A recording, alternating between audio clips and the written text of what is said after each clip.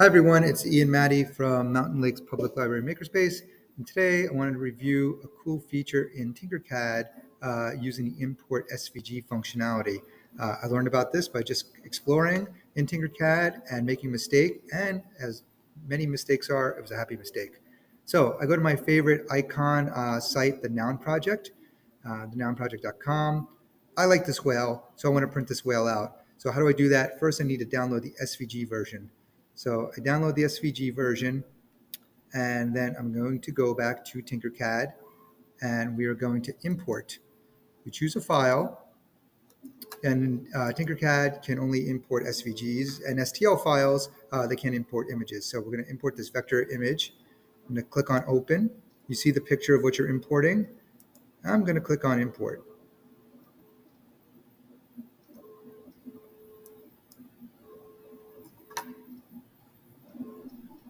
And there we go. We're a little slow this morning. That's okay.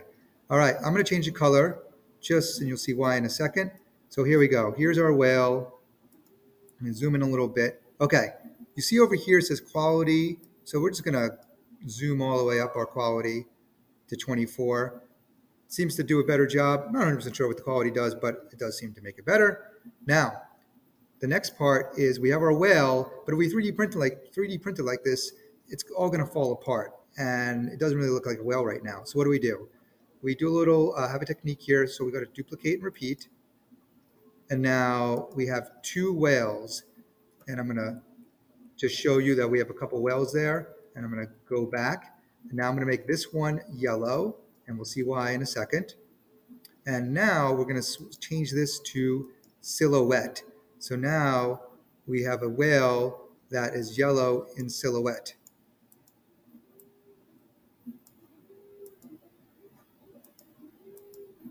There we go. And that's what I was waiting for. I think Tinkercad is just really slow today, or my computer is. All right, so this was the original one. And we can see I just made a really giant over here, but I'm going to click on it. I'm going to drag my ruler over here. Ruler is very important. I'm going to make this 8 millimeters high.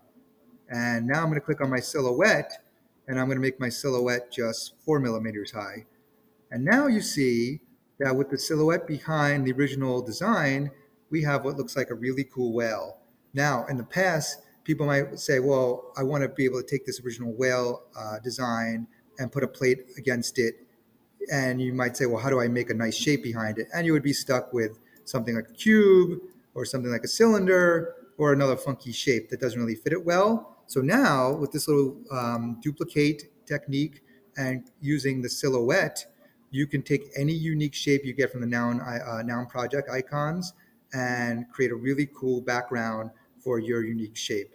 So the reason why I wanted to show you yellow and orange, you can see this flickering over here. You know that the flickering means that the color is flickering, that you are on the same exact line. And now what I'm going to do is I'm going to drag, I'm going to duplicate, I'm going to group. And now I'm going to have one object. It's still red, so it's rendering. Things are very slow today. That's okay. It's rendering. And now we can move it as one object. And we could put a hole in it, make it a keychain, could be a bookmark, whatever you want. Have a great day.